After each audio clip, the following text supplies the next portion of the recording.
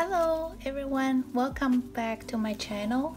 Today I'm going to show you how to make a geo coaster with marble effect.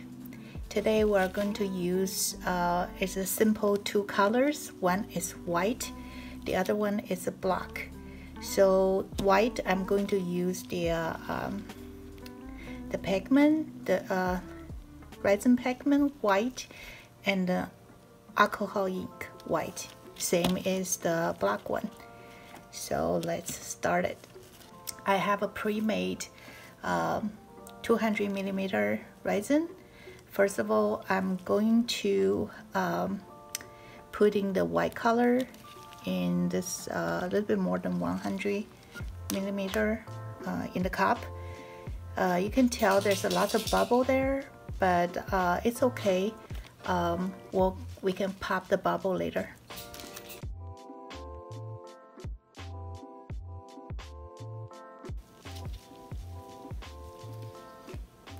Okay, as you can see, I made this color sort of opaque. It's kind of a half transparent.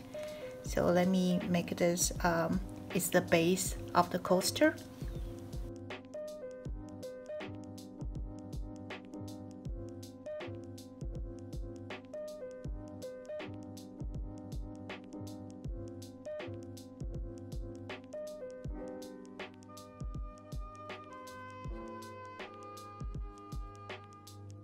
Okay, I think I need to make a little bit more white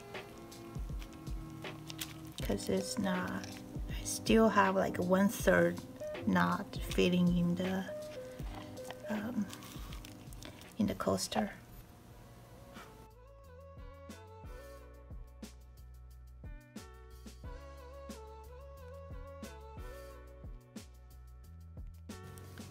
Okay, I just made a little bit more.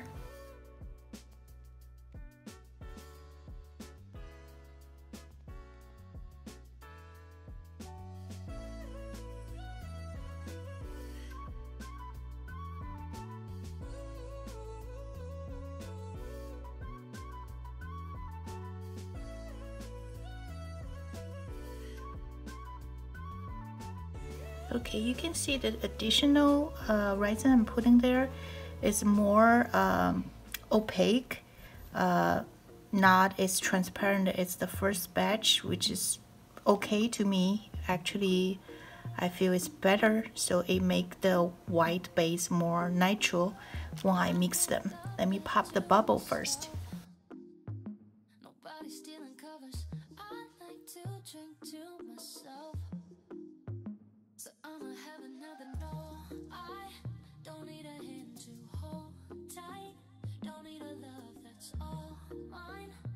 Sometimes I just want somebody to talk to, someone that's on my mind. I want something that's all cool and it don't waste my time. Yeah, I just want somebody.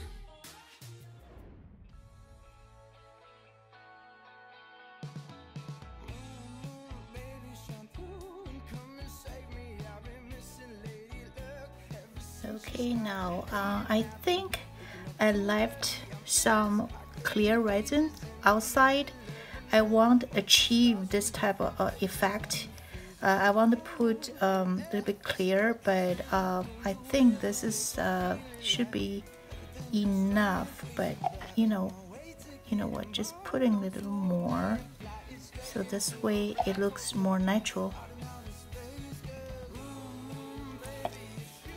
Okay, pops the bubble.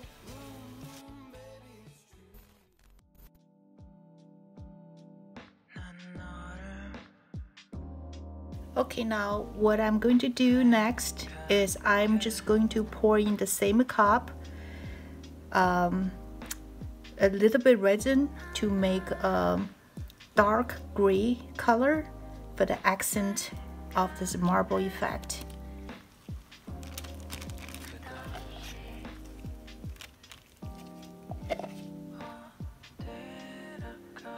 Just tiny bit should be enough.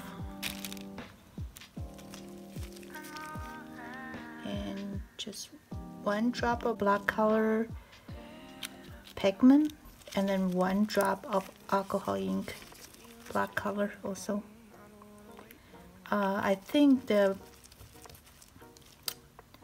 proportion for the pigment is you need to keep the total pigment under 10% of the total resin.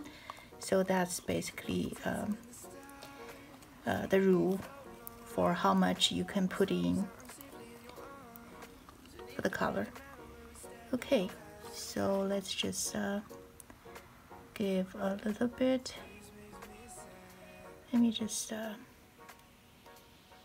random me there.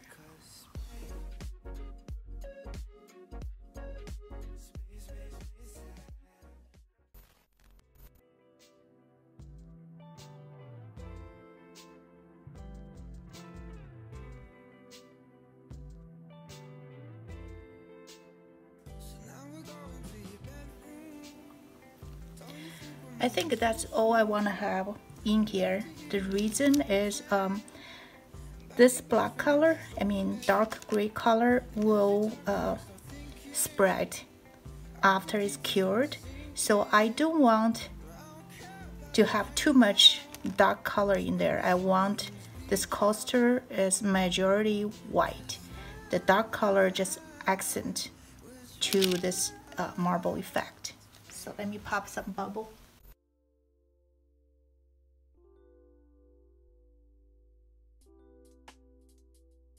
So normally people use torch to pop the bubble. I use heat gun for this one. It's because I don't mind. Because when you use heat gun, the heat gun has lots of power. They will push the color, you know. So for some design, it's not suggested. But for this one, I'm okay with it because I want this dark gray to spread a little bit. So I'm okay with the heat gun to pop bubble on this design. I think I'm going to just add a little bit more here because this is a little bit light. Hopefully that gives more effect.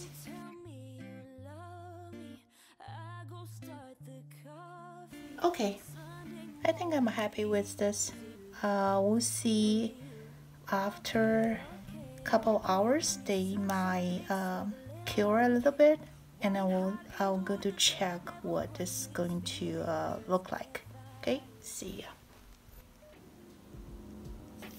Good morning, happy Sunday. I'm excited to see my piece. Instead checking last night, I just leave it overnight. So I forgot to mention you need to cover your piece to protect your piece getting dust on there. So let's check it out. Oh, they look nice.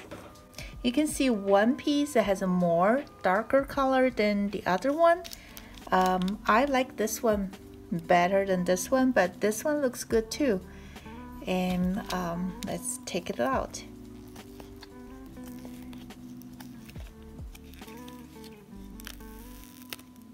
Okay, this is the back. I mean, I don't care much about the back because this is the front. And check this one. When you take it out from your mold, just be gentle because you don't want to break the mold. Okay, that's the back and that's the front. Okay, they're pretty. I like it.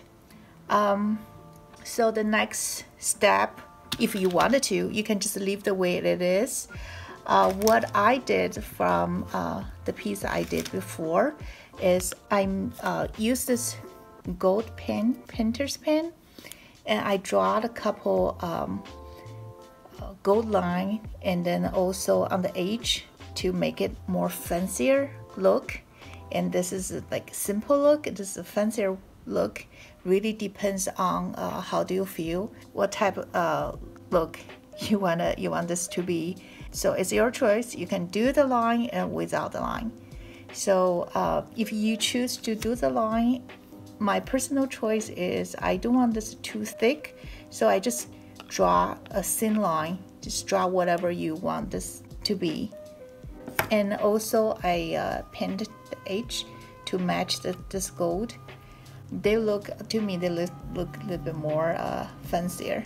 Okay, I think that's all about this piece. I hope you like this project. I hope you like my video. So if you do like my video and want to watch more, don't forget to like and subscribe. Your support is very much appreciated. See you next time.